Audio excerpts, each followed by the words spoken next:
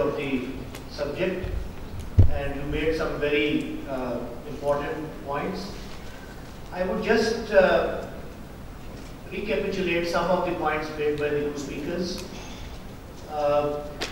First is that the salience of nuclear weapons and security policies of different countries is re-emerging.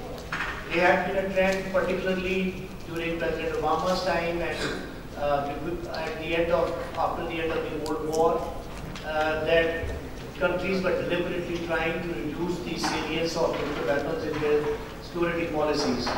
But they are re-emerging as the tools which are being preferred by countries that have nuclear weapons.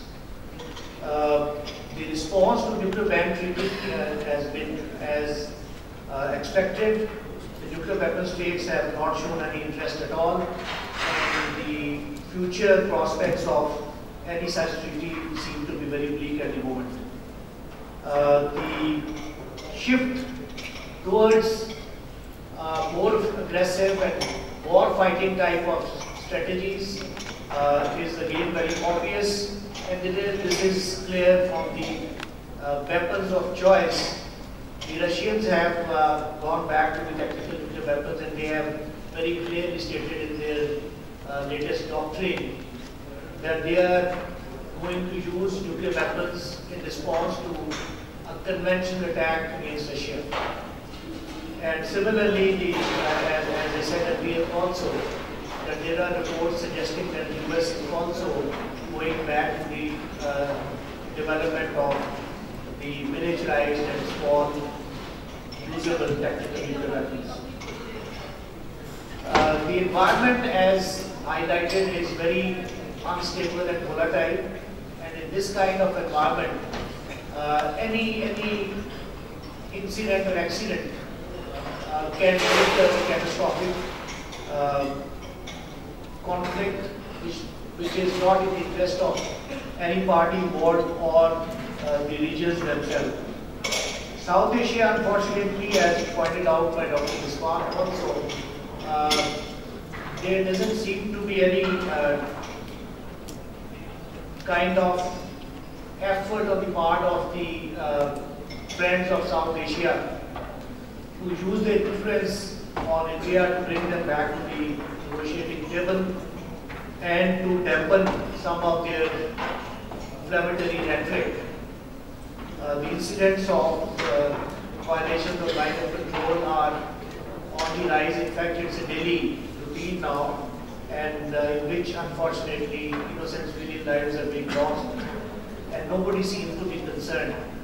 And as Dr. Jaspal also pointed out, the claims by India of a surgical strike along or across the line of control, which they have unfortunately celebrated in great form after a year of that incident. Nobody seems to have taken note or tried to dissuade India from to refrain from such kind of actions and rhetoric.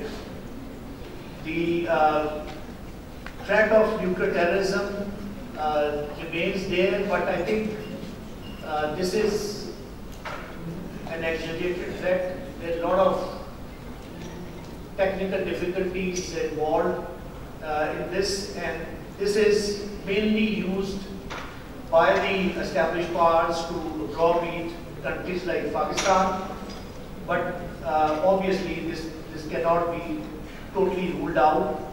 The probability is low, but obviously consequences can be catastrophic.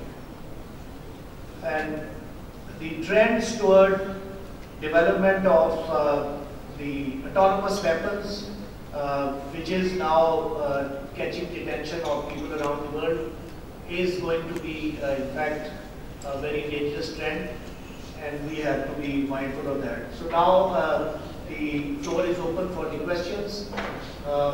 Please be brief and to the point and ask pointed questions. Yes, please.